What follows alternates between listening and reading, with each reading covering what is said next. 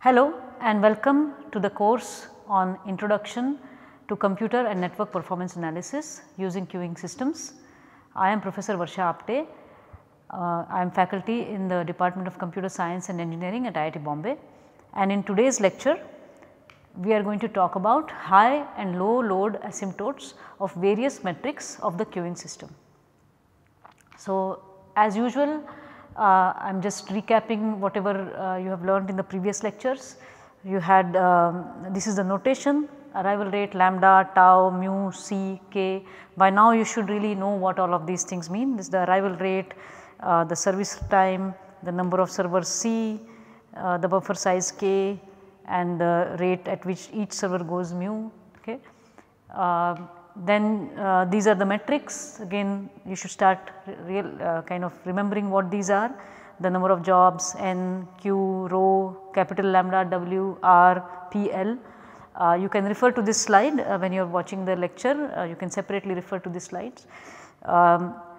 Then what we did last time was we actually derived some metrics like throughputs and utilizations. We can derive to some extent. So, for GG1 we had all of these derivations. Again, this is just given for your reference. So, you can look at the slides. But what we want to do today is that for all of these, first thing, if you realize this the throughput and utilization for the finite buffer queuing systems, okay, we do not really know what they are. So, for example, for GG1K the throughput is given in terms of PL, and even for GGCK the throughput is given in terms of PL. So, what is PL? We do not know that actually. I have not told you yet as to what is PL. We have just given this as a formula, as if we knew PL then you would know how to calculate these things. Remember that PL is probability of loss, right, request loss. But what we can do, remember that one of the goals of this course is to try and make you think about metrics and about what you can reason about queuing systems in a maximum in an intuitive way. Okay. What we are trying to do is try to make you think about the metrics without having to actually go into too much deep mathematics. So, there is a lot of advanced mathematics called stochastic modeling that is required to actually answer these questions properly. This PL, you can actually calculate this if you can make some mathematical assumptions. But there are some questions you can ask about the system which actually needs again very little maths. This did not need getting to this point for the infinite buffer systems, did not need much maths, it was just a lot of reasoning. Similarly, there are some other things that may not need a whole lot of maths, and that is asymptotes.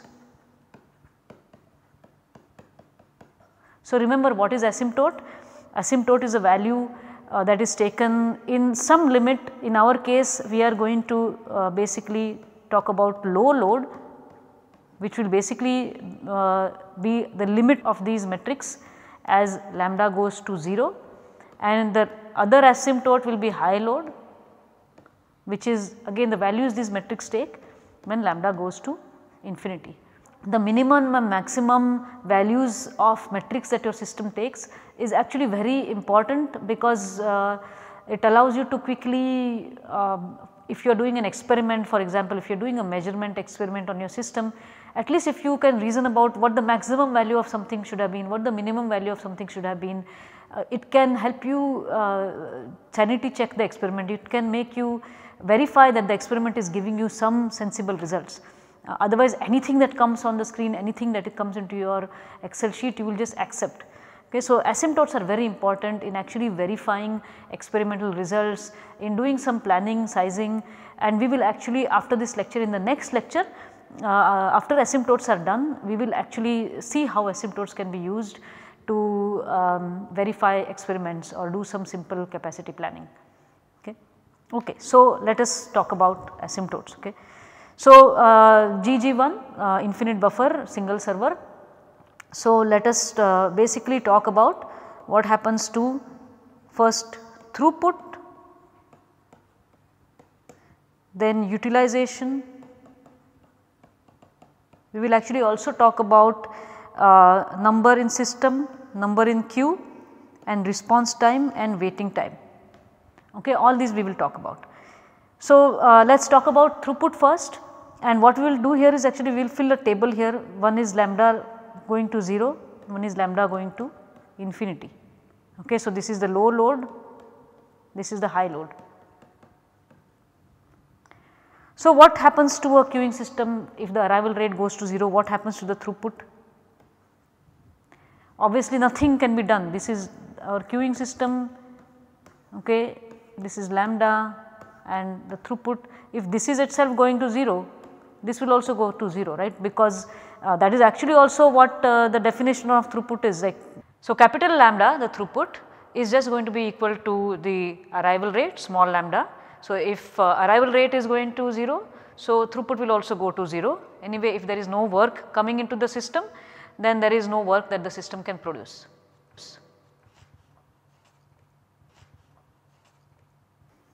As the arrival rate goes to infinity, okay, as this goes keeps on increasing, remember the service rate here is mu. So, what will happen to the throughput as lambda goes to infinity? We know that it has to go to mu, right, that is the maximum the server can do. Same thing with utilization, as lambda goes to 0, of course server will be idle, so it goes to 0. As lambda goes to infinity, it should go to 1, right, it will become completely busy, or in percent it is 100%. What about number in system, queue, number in the queue, response time and waiting time? These are very important. Okay. So, when there is very little coming into the system, all of these will actually, most of these will go to 0. There will be hardly anybody in the system, there will be hardly anybody in the queue. Okay. As a limiting value, if nothing is coming to the system, if lambda is really 0, then these two should be 0. Okay. Response time is a very important one. Okay.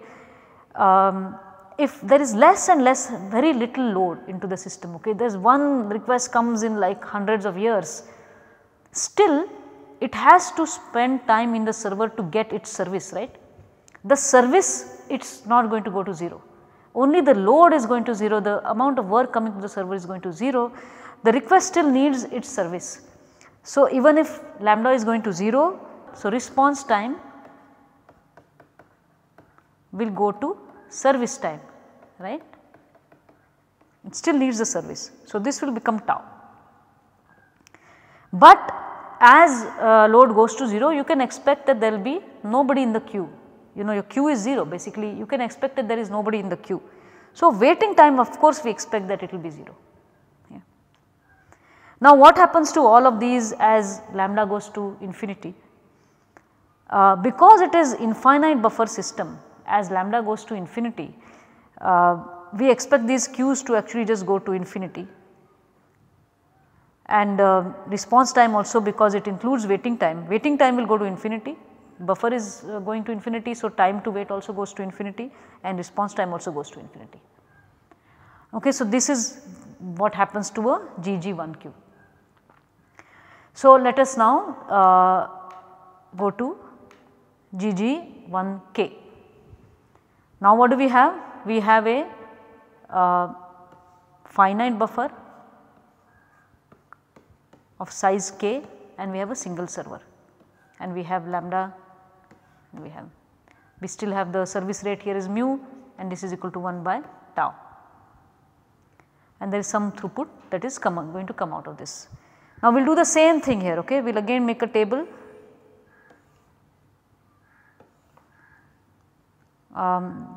Starting from throughput, this is lambda, utilization, number in system, number in queue, response time, waiting time, lambda going to 0, this is low load, lambda going to infinity, this is high load. Okay. So, lambda going to 0, I think a little bit of thinking you can conclude that it is not going to be very different.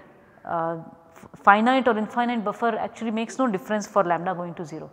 So, throughput will be 0, utilization will be 0, number in system 0, number in queue 0, response time again does not matter, finite buffer, infinite buffer. If the request comes into the system, it has to spend tau amount of time in service. So, this is tau and waiting time again is 0. It is more interesting for a finite buffer system as to what happens when lambda goes to infinity. Throughput, okay, what will happen to throughput? Again now what is happening here is that we have some drop rate here, because it is a finite buffer system. We have some probability that there is a loss here, and with 1 minus PL probability requests are actually able to come into the system.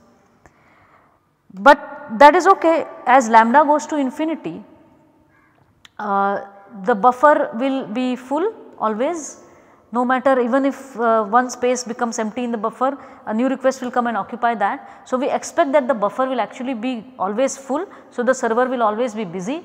If the server is always be busy, it can always go do work at the rate mu. Okay. So, in fact, we can write both throughput and utilization together. So, utilization will go to 1, because even though some requests are getting lost, if lambda keeps going so high that even though one request got lost, for a moment if the buffer got empty, there will be another request that is able to fill that buffer, and then it will get processed. So, finite buffer does not matter. It is intuitive to think that the server will be busy anyway, and if it is busy, it is going to produce mu requests per second. Number in the system, now it is very interesting. Okay. So, we can actually start with Q, that is a little more intuitive. How many do you think, as lambda keeps going to infinity, lots of requests coming into the system, what will be the asymptotic value for the number of customers in the queue? Obviously, the queue is just going to be full, all the time it is just going to be full. So, this will go to k, right, k is the size of the buffer. This will go to k,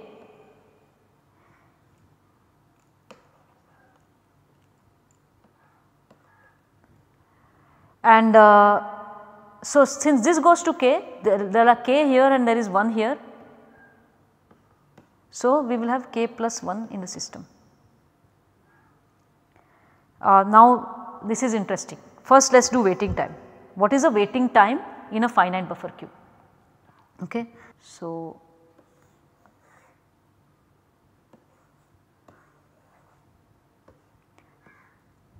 I am going to give an example here of what happens in a system. If there are, let us say we have 3, let us say k is equal to 3 and lambda is going to infinity, okay. K is equal to 3. So, pretty much one thing is easy to intuitively agree, that when lambda is so high, arrival rate is so high, an arriving request will pretty much be the last one. Okay. The probability that it will find 2 spaces free is almost 0. Okay. So, an arriving request will always be here. There will be somebody here and there will be somebody here, and a new request arrives here. Okay. So, the new request is here. Okay. So, now how long does it take until the request basically starts service, right, that is the waiting time. How long till the request starts service?